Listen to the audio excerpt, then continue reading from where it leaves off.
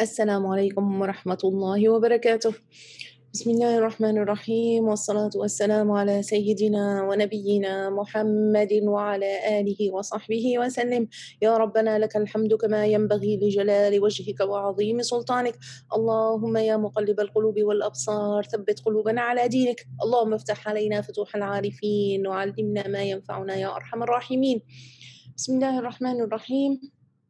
Today, inshallah, we will go on where we stopped last time on Ayah 77, and inshallah we will be finishing Surah Yaseen, inshallah. Bismillah ar-Rahman ar-Rahim. We saw last time how Allah subhanahu wa ta'ala counseled Sayyidina Muhammad sallallahu alayhi wa sallam, and he assured him that let not their speech grieve you, Prophet Muhammad, Muhammad. Indeed, Allah subhanahu wa ta'ala knows everything, what they conceal and what they declare. And Allah subhanahu wa ta'ala wants Sayyidina Muhammad sallallahu alayhi wa sallam not to pay attention to their words. So then he reminds people, Allah subhanahu wa ta'ala, and he says, أَوَلَمْ يَرَ الْإِنسَانُ أَنَّا خَلَقْنَاهُ مِنْ نُطْفَةٍ فَإِذَا هُوَ خَصِيمٌ مُبِينٌ. So Allah subhanahu wa ta'ala is saying, does not man know that we have created him from a mere sperm drop? Yet he stands forth as a clear opponent. So now if we compare this ayah, أَوَلَمْ يَرَ الْإِنسَانُ, with ayah 71, where Allah subhanahu wa ta'ala says, أَوَلَمْ يَرَوْا أَنَّا خَلَقْنَا لَهُمْ. What's the difference? There, أَوَلَمْ يَرَوْا, haven't they seen what we have created for them? But here, Allah subhanahu wa ta'ala is specifying, أَوَلَمْ يَرَ الْإِنسَانُ. So Allah is specifying this particular ayah for the human being, for man. Haven't you seen what we have created you from? Don't you know that? So Allah subhanahu wa ta'ala created everybody, and He is the only creator. Nobody can claim that He created a human being. So how would this be? If someone comes and say, this is my car, and he is not, so the owner, the real owner, would say, no, this is mine, and he will show him the deed, and he will show him the ownership. But when Allah subhanahu wa ta'ala says, خَلَقْنَا الْإِنسَانِ أَوَلَمْ يَرَ الْإِنسَانُ أَنَّا خَلَقْنَاهُ, nobody could say, no, you did not create man, I created man. Nobody.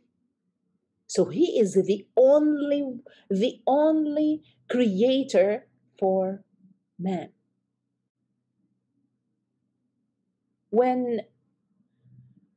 So what did He create man from? From al-mani. So al-mani is the sperm, that the liquid that the sperm lives in. And the sperm drop is the one that goes to the egg and get it fertilized. Then there will be a fetus. From this fetus will have all organs. Imagine now that the baby will have muscles. What type of muscles? Different muscles. The round, the long, the small, he will have bones, the long, the soft, everything. Nerves.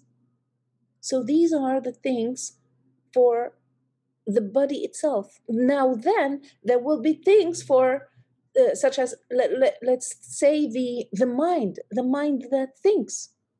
the eye that will see, the tongue that will speak, the tongue that will taste.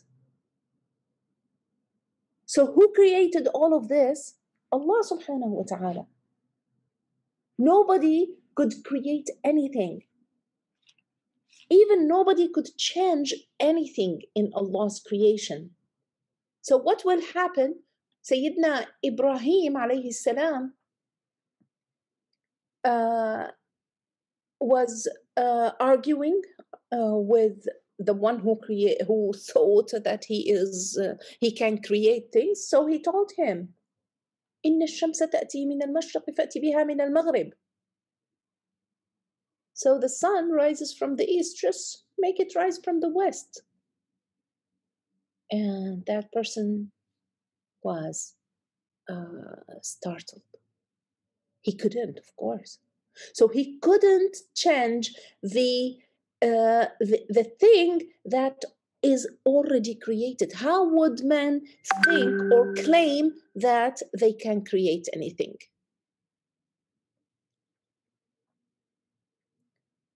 So when Allah subhanahu wa ta'ala created man from this despicable drop, sperm drop, that person grew up and he had some good characters and some bad characters. So we have to think wisely to protect ourselves in the akhirah. We have to apply the narration of Sayyidina Muhammad sallallahu alayhi wasallam to Abu Hurairah radiallahu anhu when he asked him, Ya Aba Hurairah alayka bihusni al-khuluq. You have to have good manners. And Sayyidina Abu Hurairah asked him, what is husn al-khuluq ya Rasulullah? قال أن تعطي من حرمك وتعفو عمن ظلمك تعطي من حرمك وتعفو عمن ظلمك I forgot the third one.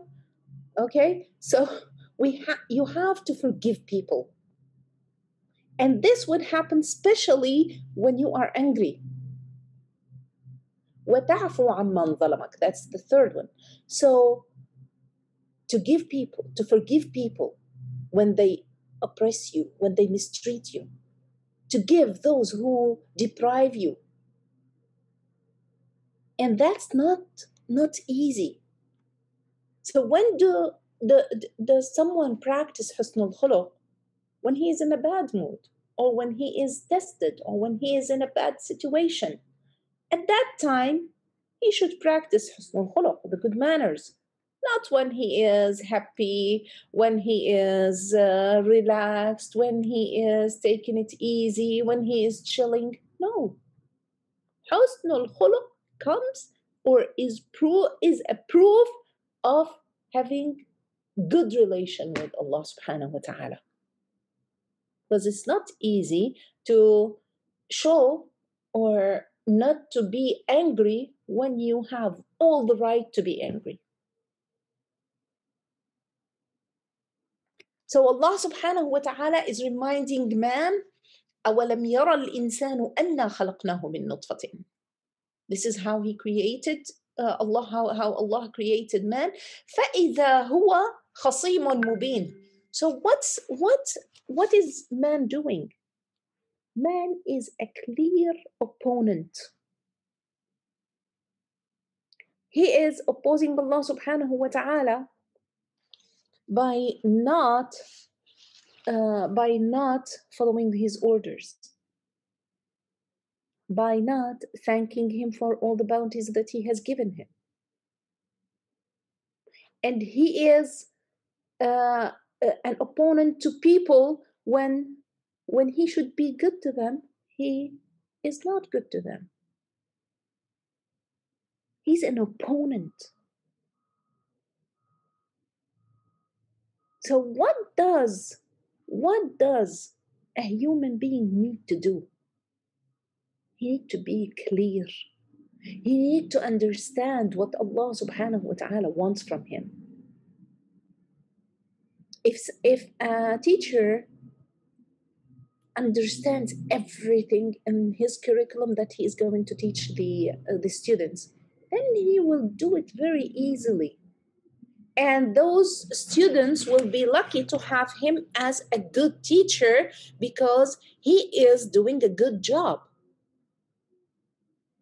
He can make things clear for others because those things are clear for him. So, as humans, as people living together, we have to understand each other. Most of the problems that happen between people are resulting from misunderstanding. He said this, oh, but he didn't mean this, but I understood it like this. Always try to look at things from different points of views. Why? Because if someone really does not mean what you are thinking or what you understood, then you are being unjust to that person. We have to have clear understanding for each other. We have to understand the inner thoughts of ourselves first, so to be able to understand other people. We have to have sound heart to be able to receive other people soundly and correctly. So Allah subhanahu wa ta'ala goes on, وَضَرَبَ لَنَا مَثَلًا وَنَسِيَ خَلْقَهُ. So Allah subhanahu wa ta'ala is giving us examples. But what happened? That man that was created from a sperm, that man forgot his origin, where he was created from and how he was created. So if you want if you want to understand the word daraba in another way, the word daraba by itself means to hit something. Now, if you hit something that is stronger than your hand, then your hand will be in pain. You will feel a lot of pain in your hand. So what you create is that what you do, what you hit should be lighter than what you are hitting with. So you have to give examples for people to understand what's going on. So al-Rafi'i says, I'm going to read two lines of poetry and I will explain them. These are very nice lines. أيا هازئا من صنوف القدر بنفسك تعنف لا بالقدر ويا ضاربا صخرة بالعصا ضربت العصا أم ضربت الحجر. You who are mocking the different tastes that you are having in life, you are not mocking them, but you are mocking yourself. And you who is hitting a big stone with a very light stick, did you hit the stone or did you hit your stick? So the idea of giving examples is just to make things closer to the minds of people.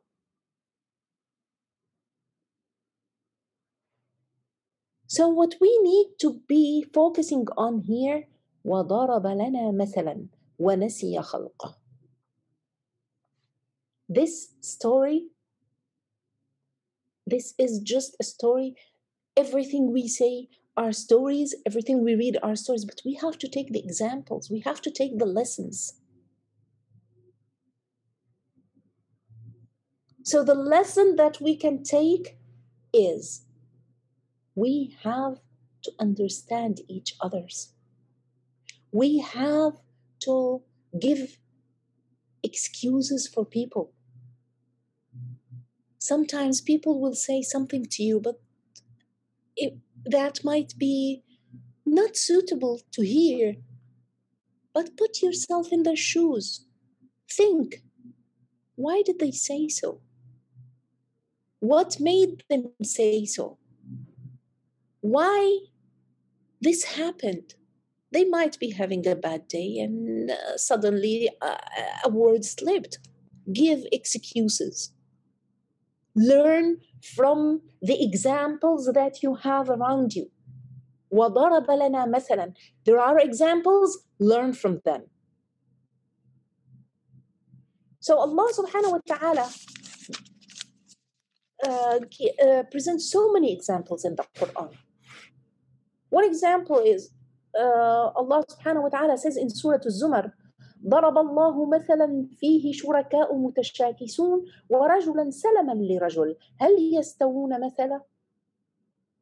So Allah subhanahu wa ta'ala gives examples to make things easier for us to understand. And here the example he's saying that if someone is working for several partners, but these partners have disputes between them and they quarrel between them. So whoever this person who is working for them is going to please any of the partner, then the others will be upset with him. So this is the first example. The other one, Allah is saying, compare this person to a person who is working for one good landlord or good person. So he will be relaxed. So what is it that we understand from this? This is an example that Allah subhanahu wa ta'ala has given us. Working for so many partners and working for one. Worshipping Allah, the one, and associating other partners with him. Learn the lesson again. Don't associate anyone with Allah subhanahu wa ta'ala. Forget about your nafs. Forget about your ego. Forget about your desires. Forget about everything. Forget about shaitan. All of these are what will make you upset, what will make you not relaxed. You will be following this and that and this and that. You will be doing this and that. And then at the end, you will see that all of these things will not lead you to the pleasure of Allah subhanahu wa ta'ala. We want to please Allah subhanahu wa ta'ala alone. So follow him alone. Don't associate any partner to him.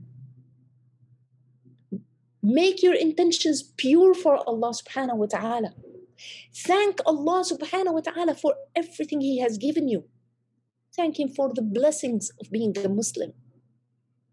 Thank him for a blessing that he has chosen you out of millions and billions of people to serve others. Sometimes people will be helping with charities, with food, with doing this and with doing that. That's not something they powerfully did it. No. That's what Allah subhanahu wa ta'ala has given them, has allowed them, has chosen them to do. And what? You have to thank Allah subhanahu wa ta'ala for this. وضرب لنا مثلا ونسي خلقه قال من يحيي العظام وهي رميم. So he said, who will give life to these bones after they are rotten and they become dust? So Allah created man from sperm, Then he grew up and he is a clear opponent to Allah subhanahu wa ta'ala. So once Ubay bin Khalaf came to Sayyidina Muhammad sallallahu alayhi wa sallam, and he had a piece of bone with him. So he smashed it and he made it powder, and he said, who would recreate this again?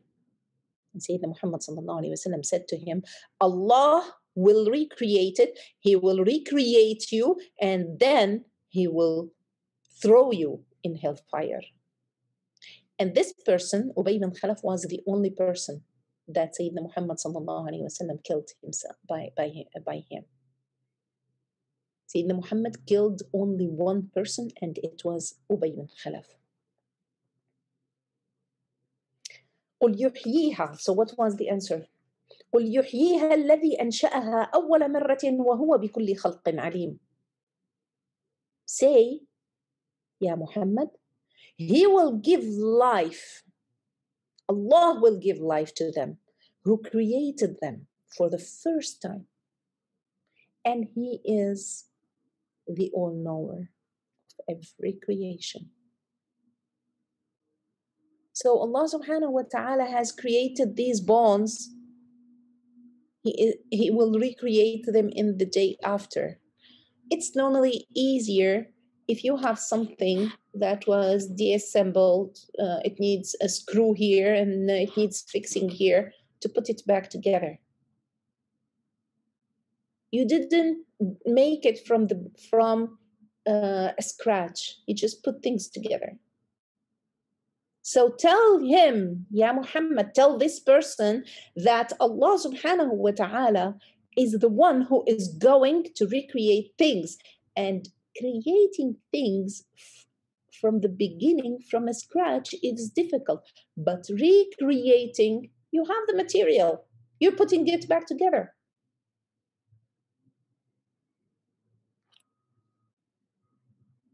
So Allah subhanahu wa ta'ala, وَهُوَ بِكُلِّ خَلْقٍ عَلِيمٍ. Allah knows everything. He knows all His creations. He knows what they did. He knows what they declare. And He knows what they conceal. And He is the one who is going to reward everyone or punish everyone according to their deeds. So what did Allah subhanahu wa ta'ala do? هو بكل خلق عليم الذي جعل لكم من الشجر الأخضر نارا فإذا أنتم منه توقدون. So He, Allah subhanahu wa ta'ala, produced for you fire out of green trees. And from this fire, from these trees, you ignite, you have light, you have everything. Now think a little bit. So if we can say, what's the fuel that we... The wood of the trees. But what is the wood of the trees? It's wet. Trees need water. So Allah subhanahu wa ta'ala is giving us light out of water.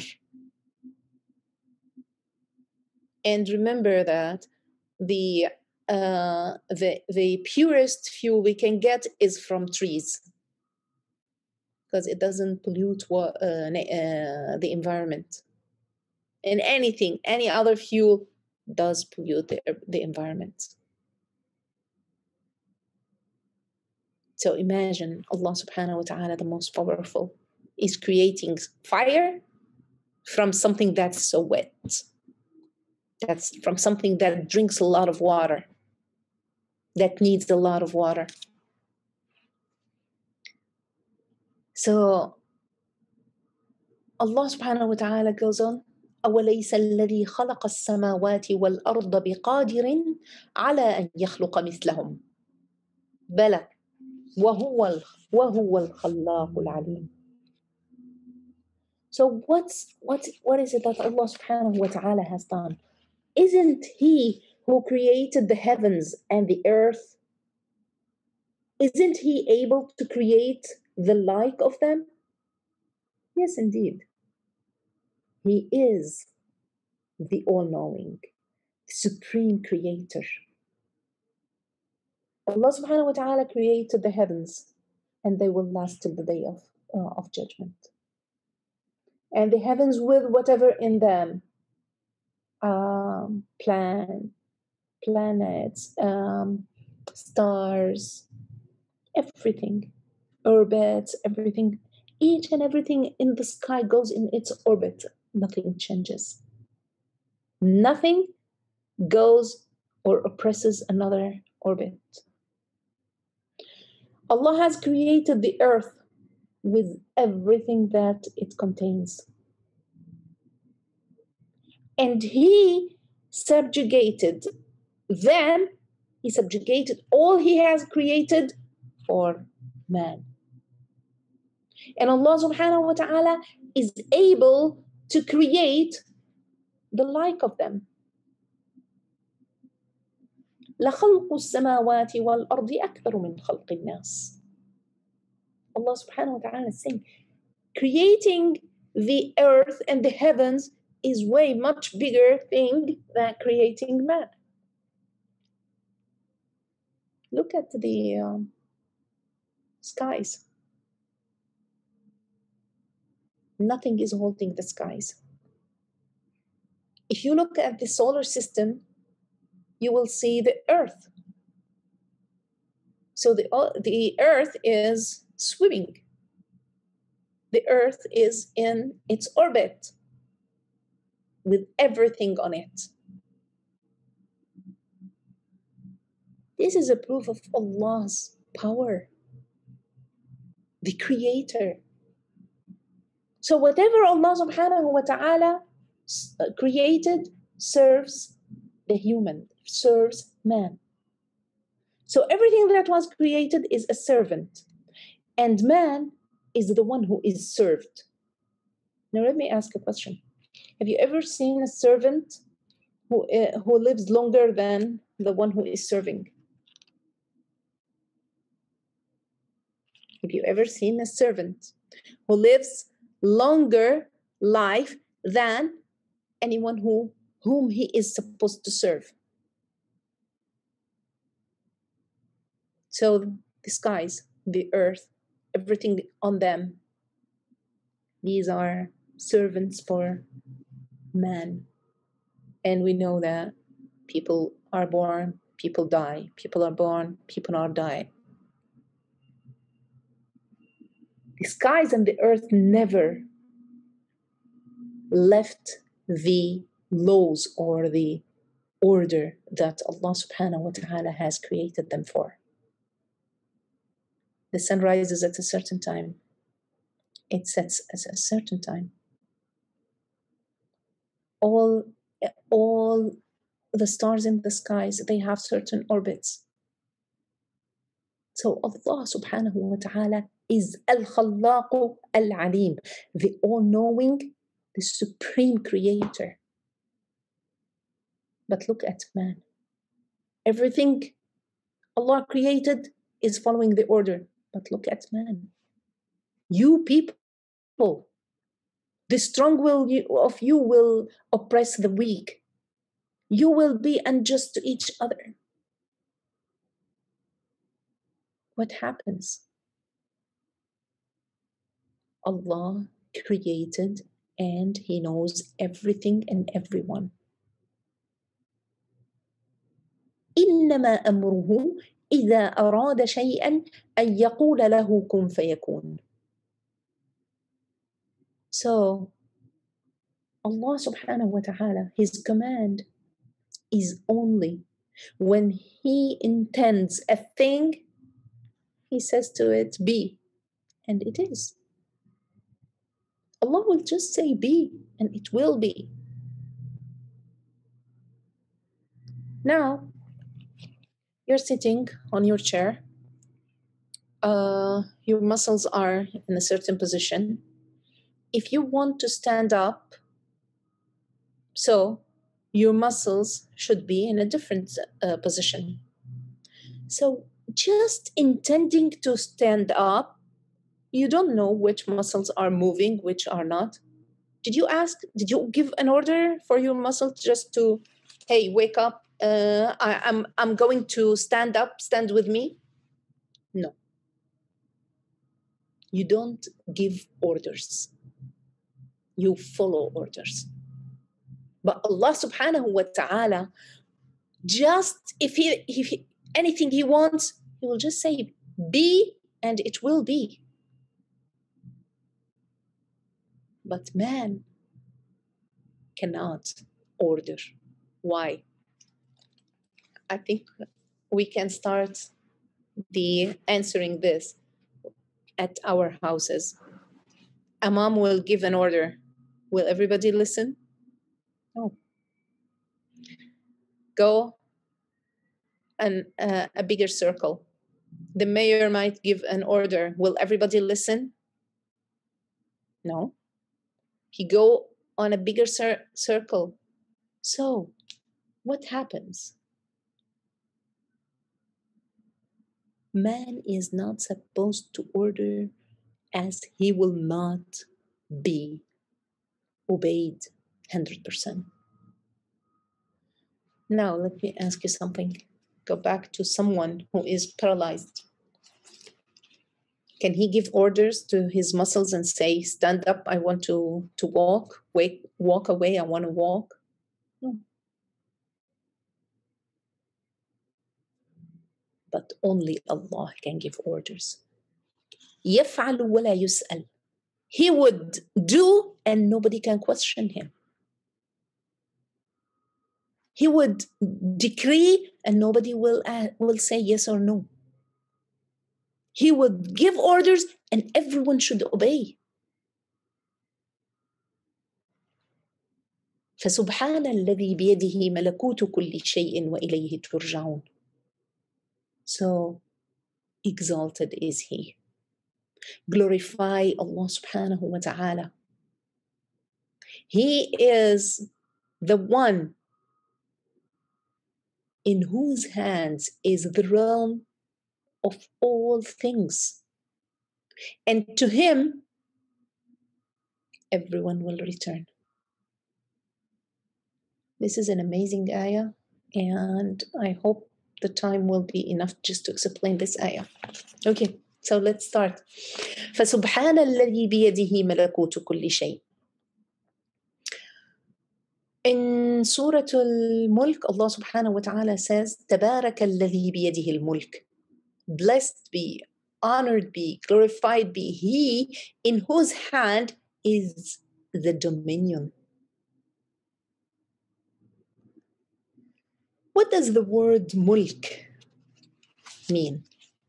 We have 4 stages of the word mulk, which starts with mim, which has 3 letters, mim, lam, kaf, mulk.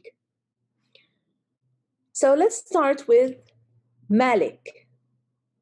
Malik is someone who owns anything, even if it's so trivial. I can say I have only one dress. Okay, so I am an owner. Malik is the owner to who owns. The owner to who owns. So Malik is higher than Malik. Now the 3rd stage is Alam al-Mulk. Alam al-Mulk is owning whatever people can see. Now the 4th one is Alam al-Malakut. Alam al-Malakut is to own what people cannot see. This is the realm of heavens. So al-Malakut is stronger than al-Mulk. And al-Mulk is stronger than al-Malik. And al-Malik is stronger than Malik. So al-Malakut, the realm of heavens, is to own the things that you cannot see. And who owns that? Allah subhanahu wa ta'ala.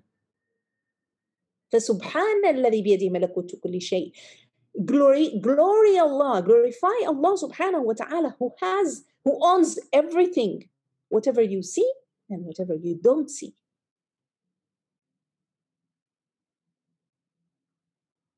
When Allah subhanahu wa ta'ala sometimes give special secrets to people, but which people? The best of his servants, good people.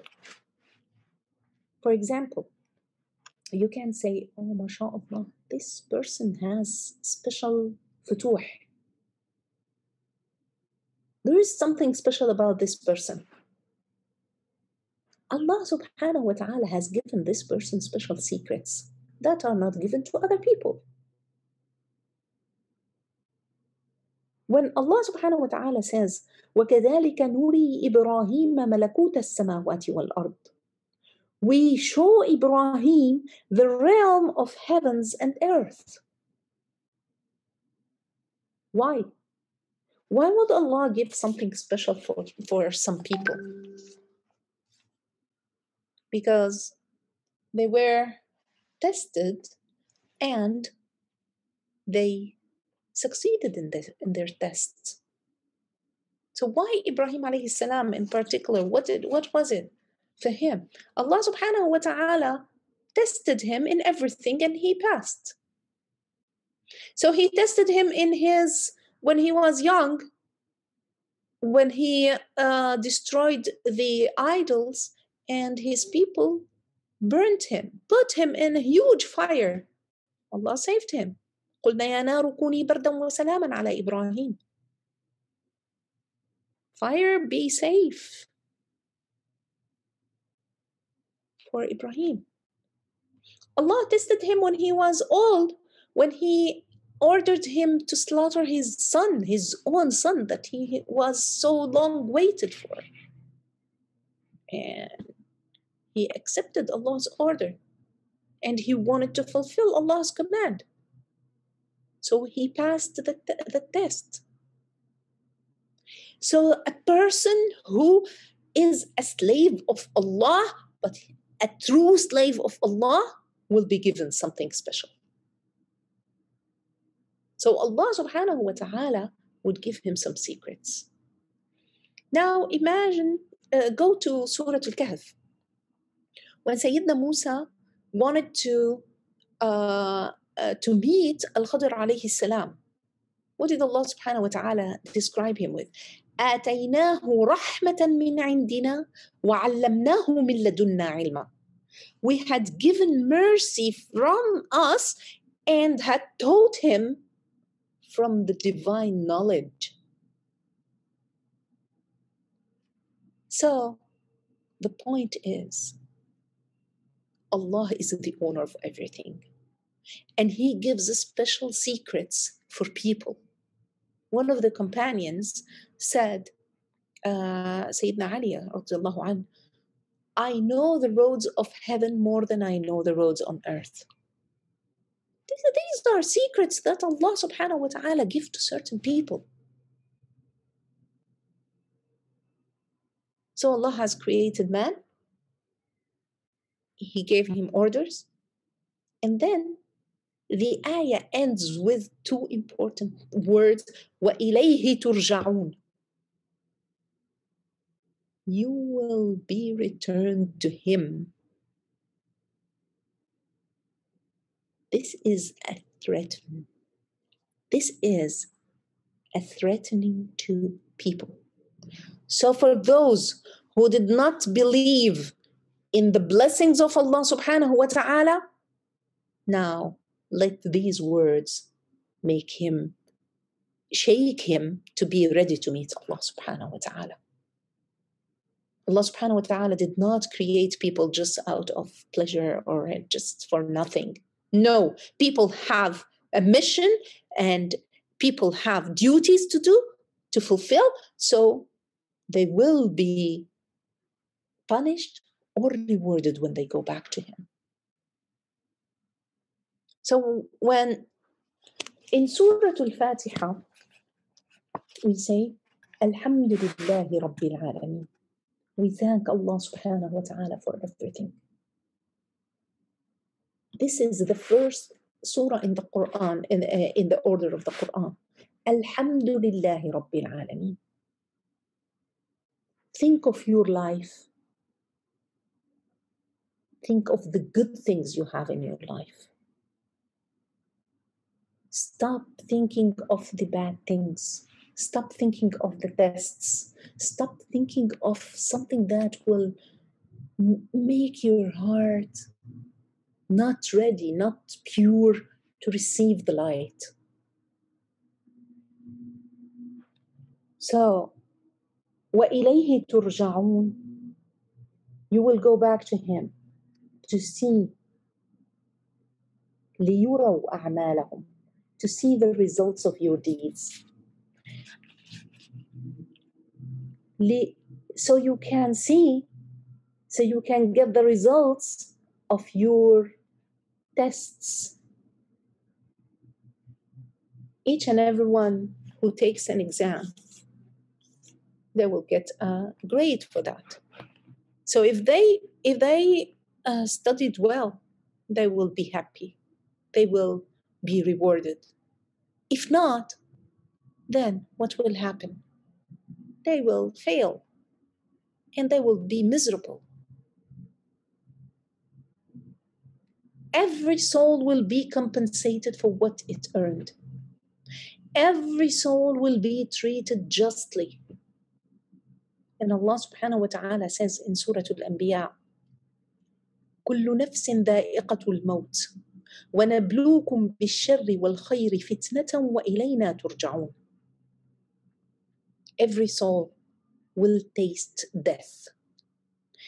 And we test you with evil and good as a trial. And to us, you will be returned.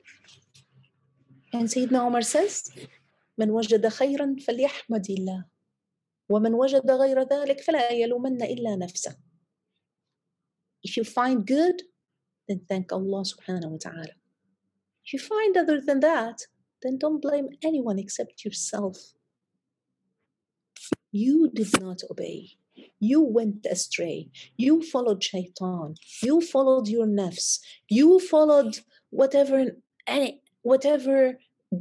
got you deviated from the right path. اهدنا الصراط المستقيم. This is our focus, Ya Allah. Get us connected to the right path. Get us connected to the one who show us the right path. Get us connected to Sayyidina Muhammad sallallahu alayhi wa sallam. Now, if we have a look, an overview look of Surah Yaseen, we will see that from the beginning of the surah, Allah subhanahu wa ta'ala